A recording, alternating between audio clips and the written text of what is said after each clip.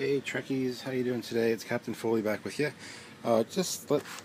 Letting you know I got my Gundam markers in the mail today. These things are amazing.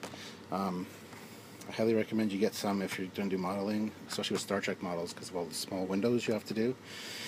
This pack has a gray or a silver, white, yellow, red, blue, and a black marker, and they come in a couple different other colors as well. But remember I was going to put the windows on the Ferengi? Well, there she is.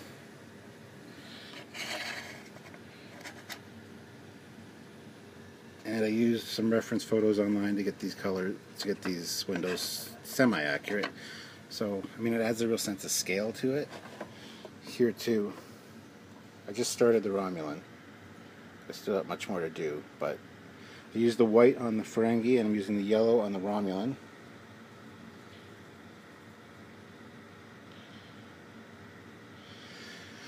So there's going to be another update in a little while, because like I said, I just started this one. I just finished the Ferengi, so I can put the decals on now, and I can also clear coat both of these, the Klingon and the Ferengi. And I'm going to finish up the Romulan soon.